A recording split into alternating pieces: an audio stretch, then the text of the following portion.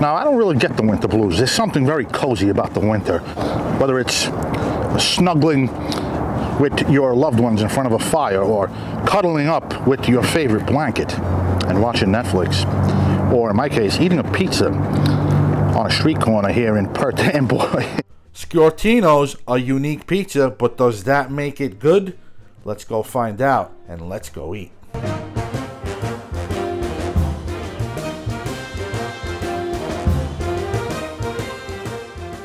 Alright guys, what do we have here? We got ourselves a large pie that looks like a 14-incher, so their large pies are kind of small. Really small. Look at that, the cheese melting over the edge of the crust there. It's a pretty unique looking pizza, guys. I've never seen anything like it. Alright guys, no better way to warm up on a cold winter day than eating a whole pie of pizza out on the street. Perth Amboy, folks. Perth Amboy, New Jersey. Known for its one of the first American shipping towns. Also, it was the city where the first black man voted. So it's one of those places that's rooted in history, and a lot of stuff went down here. Guys, I can't seem to get a slice. I don't think they did a good job cutting it. It's like, there we go, I got one. Pretty neat on the separation, folks. Check that out. No Ninja Turtle stretch, nothing trailing the slice as I separate it. I'm gonna give it a little bend. I like that. I like the way it's feeling on the bend. It's kind of pliable. It's not cracking. It's crackling, not cracking. Little flop. Little flop going on. There's a dog in the yard. I don't think he likes me. I'm gonna move on over here. That dog was a little pissed off that I was eating pizza in front of his house. All right, I like the color on that bottom, guys. Look at that beautiful color on that thing. Is that nice or what? I didn't order this well done, nothing. Seems like a football field across the street there, soccer field.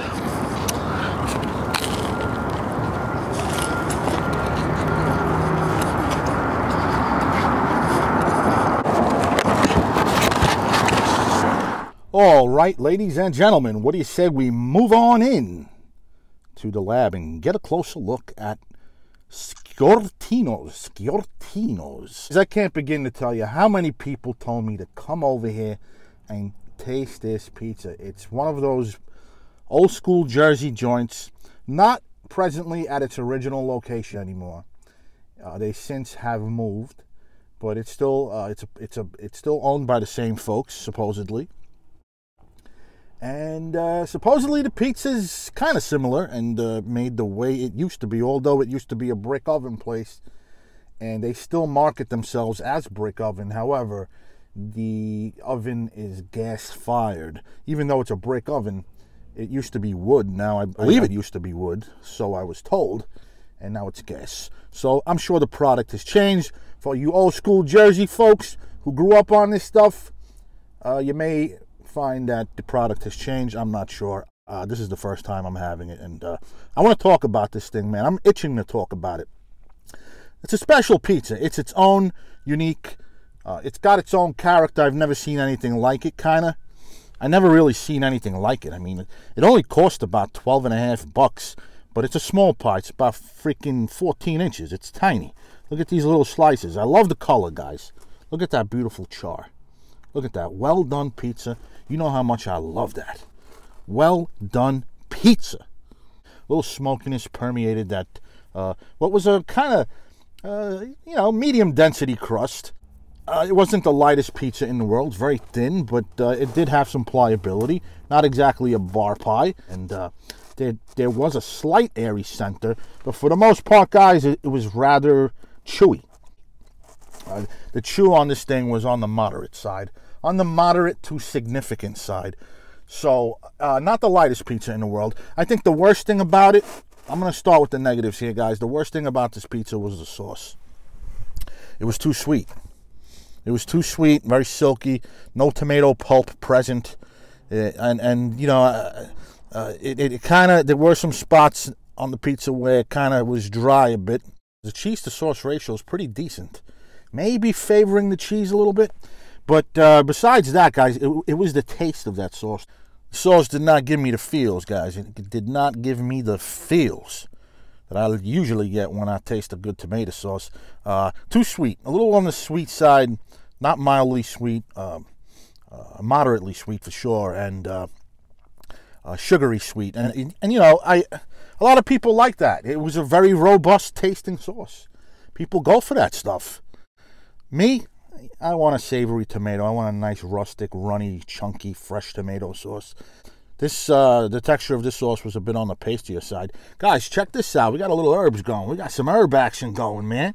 We got some herb action, some basil. One little piece, one little sprig, like half a sprig of basil. It makes me wonder if they, if that basil is included in the sauce when they simmer it. Well, the best thing about the pizza was the cheese, guys. Pretty good, low moisture mozzarella. Some grease spots here and there, but nothing really dripped. My hands never ever had to go to a napkin. Never reach for a napkin after eating that slice. Pretty good. Some grease spots on the cardboard, but for the most part, we got ourselves here a pretty decent low moisture mozzarella. And guys, you know how much I love grated Parmigiano on a pizza, or Grana. Not sure what type of hard cheese they're sprinkling on this thing, but there's a generous dusting of it.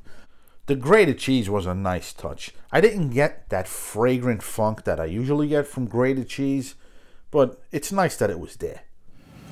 All right, ladies and gents, it's about that time. The pizza gets cold, we give it another fold. Very small slices, guys, very tiny slices. But we're going to test for more than flop here. We're going to test for integrity. Pizza seems to still be snapping. That exterior crunch is still there, guys. And that's going to give us some points. And it's not flopping like it was when it was hot. When it was hot, there was a minimal flop in the tip, a little flaccid tip. But there was a really nice crunch to the exterior of this crust. Unfortunately, the air pockets were really tiny, which led to a moderate to significant chew. Very chewy pizza. Sauce not my thing. And I'm going with the high 6.9, guys. Like one of those pizzas that I wouldn't consider it a go-to. I would order other stuff than this. But it's close, and you know that Parmesan cheese, guys, that Parmigiano is what made this thing for me knocking on Seven's door, knocking on Seven's door, knocking on Seven's door. That's what this pizza did, and good tang from the cheese. But you know, those issues, guys, you got to take them into consideration. But and you know, when you look at a pizza like this that's so beautifully colored, you got to take more things into consideration, guys. You know, what matters in a crust is not the color, but for me, personally, the lightness. It's got to be light, and when it's chewy like this. According to many, this pizza was a lot better in the past. I'm not sure what has changed.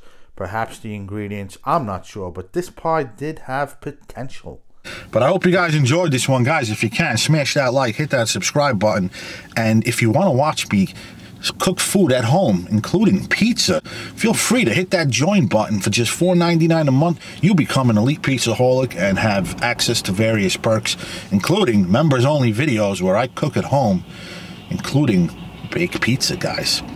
Well, guys, that about does it for me. I'm gonna go take a walk and maybe hit up the historic center here in Perth, Amboy.